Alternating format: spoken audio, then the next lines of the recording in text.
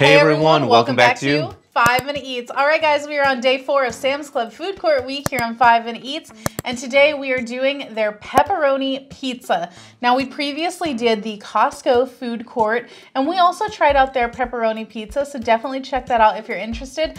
But today we're doing the Sam's Club, and this is what one slice looks like. It is $1.98, which if memory serves, Costco's is $1.99, so Sam's Club is doing a little bit of undercutting there.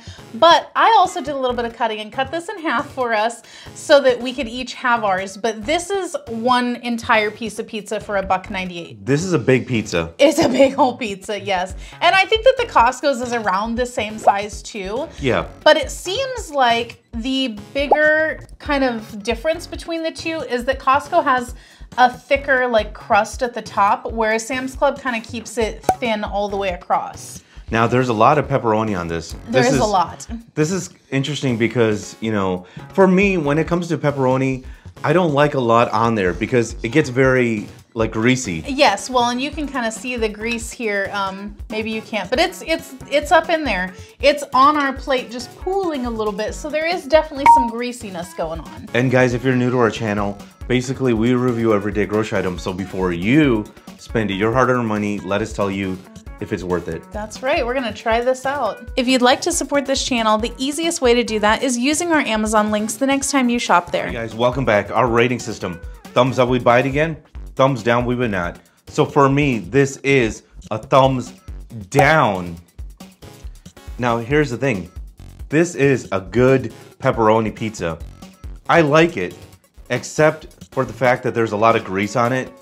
I like the pepperoni, I like the sauce, I like the crust, but when I would take a bite and there was a pool of grease in it, and sometimes it's buried under the cheese and things like that, you just don't know where, right? Surprise! Yeah, it was just terrible. And so, even though everything is good about it, the grease just kills it for me. Thumbs down.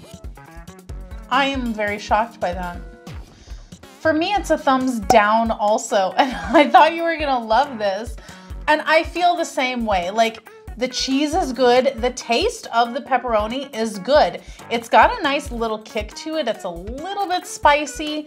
The sauce tastes good. I feel like this one had more sauce than the cheese one that we tried did. I love the crust more on this one than the cheese. Yeah, the crust is really good. This is a nice, soft, pillowy crust. It's very easy to chew through. It's not overly chewy. The actual like bottom of it is not cardboardy like you get with some pizzas.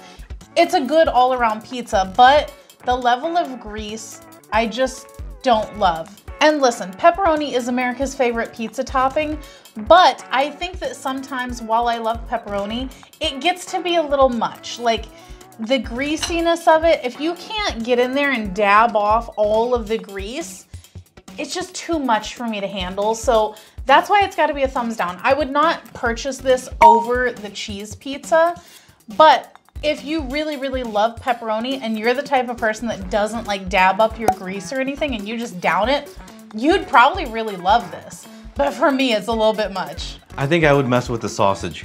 Oh, really? Yeah. Okay. To sum it up, guys, thumbs down, thumbs down. And if you guys buy from Amazon, use our Amazon link. The reason is when you do that, we get 10 cents, 50 cents, possibly even $1, which means we can continue to review things.